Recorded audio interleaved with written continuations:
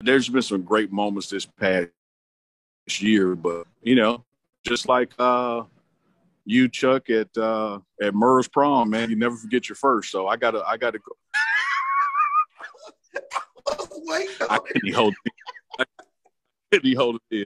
So just like you at Murr's prom, you get your first. I got to go with Troy Aikman, man, because that was literally the first interview that we did right there at Memorial Stadium. Interviewed him live on the air for Tiger Nation. And since we're approaching the anniversary, man, Roy has that queued up. Let's go to the first ever interview on the pregame show during the pregame with Bishop and Neely sitting down with Troy. Super Bowl champion Troy Aikman here with us. Thank you for joining us. You bet. I really appreciate it. Troy, you came in to catch this game today. Talk a little bit about what it means to catch your old teammate, Deion Sanders. Yeah, I was sure proud of Deion when he decided to take this job on, and I just think it validates all that he's done over the years with the kids and the high school level that he's coached, and to kind of put himself out here at Jackson State was really impressive to me, and I've told him that.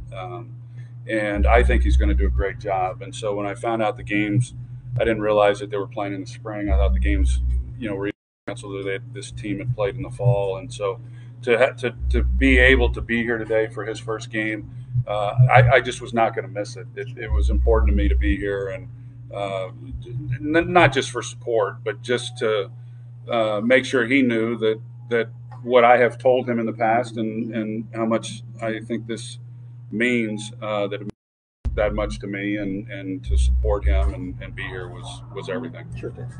A lot of us feel like we know Coach Bryant because of his career, social media, but you know him. Yeah. What can the Tiger fans expect out of your friend Deion Sanders, our Coach Bryant? Well, I think he's a tireless worker. This is really important to him, as it should be. And so they're going to get everything he has. And I'm excited about the program.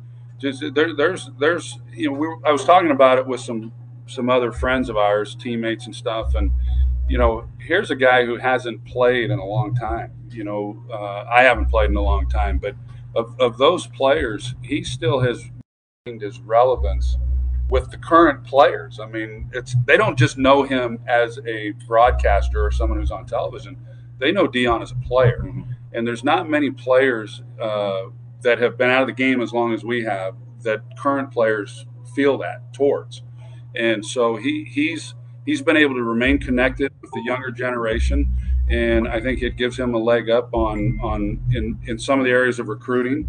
I think he brings a credibility to this town that a lot of people just wouldn't simply be able to bring, and I'm excited for him. I really am. I think he's going to do a great job, and of course it all kicks off here this afternoon. You guys had a big hug out there. Was it a surprise? Did he know you were coming? He did not. No, I wanted to surprise him, and it was special. Well, we're going to hold you up. We thank you for stopping by Tiger Talk with 1400 Club. I mean, you look great. You look like you still throw a few passes. Well, a few. I could throw a few. I just couldn't take a few hits. That's the problem. Sure thing. We appreciate your time, Thank man. you, guys. Thank you, guys. You bet. Appreciate you.